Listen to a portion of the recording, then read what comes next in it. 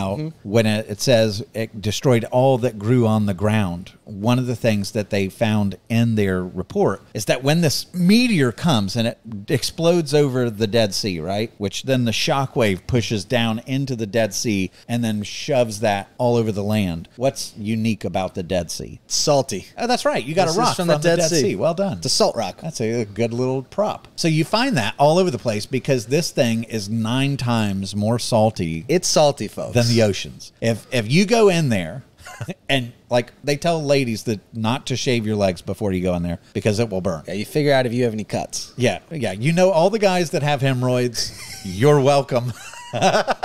Because that salt like will light you on fire. It is super salty. You like float way above the water. It's kind of a bizarre, it's a weird experience. So now imagine a meteor exploding, hitting that massively salty region, and then it shoves all this melted and evaporated salt all over the land. At 740 miles per hour. That's right. Do you know what in the ancient world what they would do to enemies' territories after they conquered them? Salted. They salted them.